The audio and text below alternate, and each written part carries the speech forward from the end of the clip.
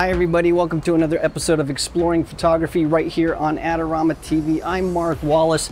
I'm a working photographer. Today I am in the very busy city of Santiago, Chile, and I am out and about trying to get some photographs of the city. Well, one of the things that you'll discover, no matter if you're a traveling photographer or a studio photographer, you're gonna find that eventually you're gonna get dust in your camera. Now, how do we deal with that nastiness? Well, the nice thing is we can always clean our cameras. There are some modes that allow us to open up the sensor and use a little thing like this. We can blow that dust out. We can send our cameras in to have them professionally cleaned. But no matter what you do, eventually you're gonna have some dust spots in your camera on the images. You're gonna have to deal with those in some way. Well, the nice thing is that Lightroom has some really effective ways to deal with dust. And once you've done that, you can apply those settings. You can apply those cleanup settings to multiple photos, which will really help you to speed up your post-processing workflow. So what we're gonna do now is I'm gonna open up Lightroom and walk you through this really amazing tool. It's super simple and it'll save you hours. I'm in the library module of Adobe Lightroom Classic. Now what we're going to do here is we're going to look at an image and look at all the different dust spots that are in the image. And then once we have those, we're going to remove them and then tell Lightroom to do the same exact thing automatically to all the other images in our session. That way we only have to do the work once and Lightroom does the rest for us.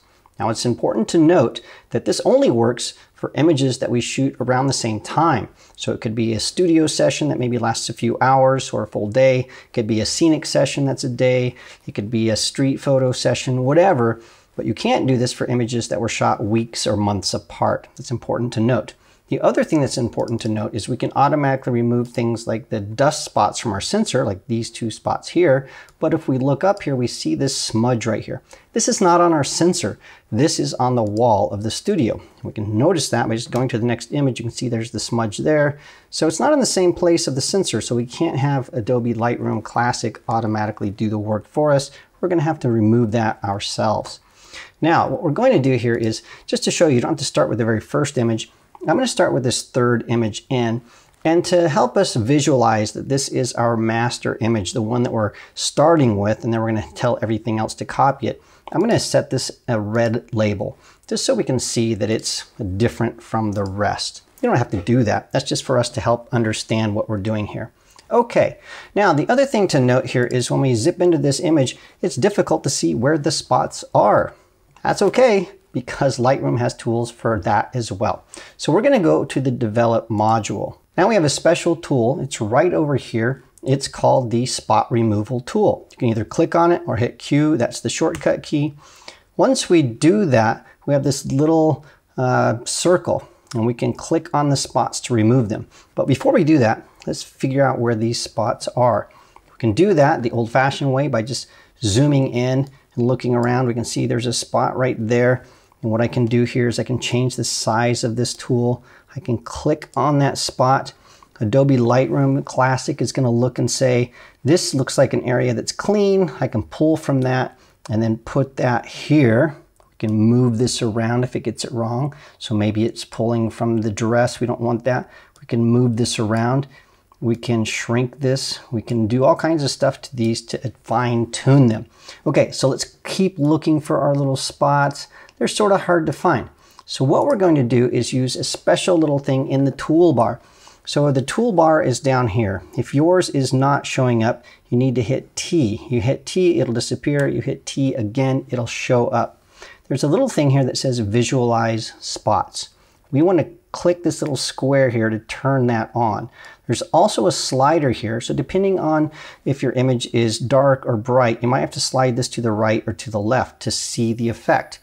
These are dark images, so I'm going to slide this to the right, and when I do, oh man, look at that.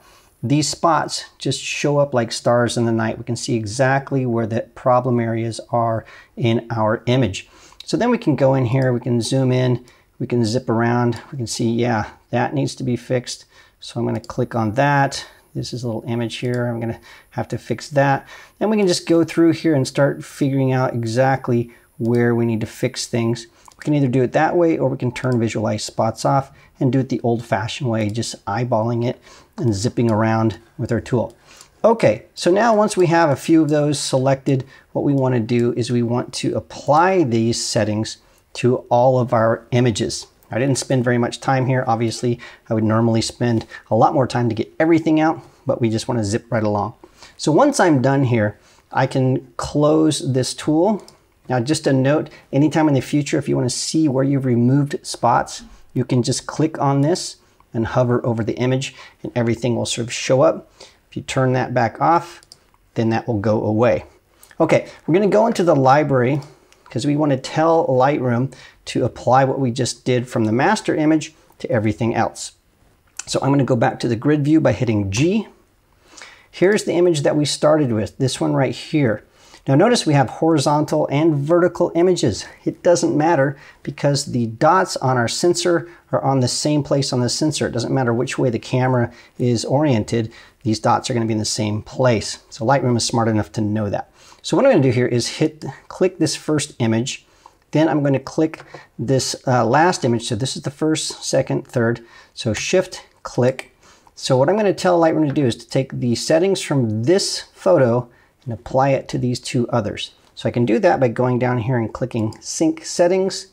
Now normally everything would be checked. I'm going to say check none. I only want to apply the spot removal because if I've cropped or I've done some tonality adjustments or white balance things, I don't want to overwrite those from this image. I just want to apply the spot removal. So then I'll click synchronize. So now watch what happens. If I go to one of these two images, I go to the develop module, the spot removal tool. If I hover over, notice it's already applied that spot removal to those images. We can easily do this to the rest of our images. Again, I'm going to click the master photo, that's the one with the red here. Go to the very last image in this session, hit shift and click, then go sync settings. Spot removal is already selected. I will synchronize. And now all the spots on all of these images are removed, even the vertical images. So we can go into the develop module, we can click on this, hover over, and notice that all the vertical images, the spots are removed just like the horizontal images. And that is all there is to it. You can save yourselves hours and hours of time just using these simple techniques. Well, thanks for joining me for this episode of Exploring Photography. Don't forget to subscribe to Adorama TV. It's absolutely free. Make sure you click on the bell so you get notifications. We're uploading new content almost every single day. Also, follow me on Instagram. That way you can see my travels around the world. You can see some of the cool behind the scenes things that happen in cities like Santiago, which is where I am right now. Thanks again for watching, and I'll see you again next time.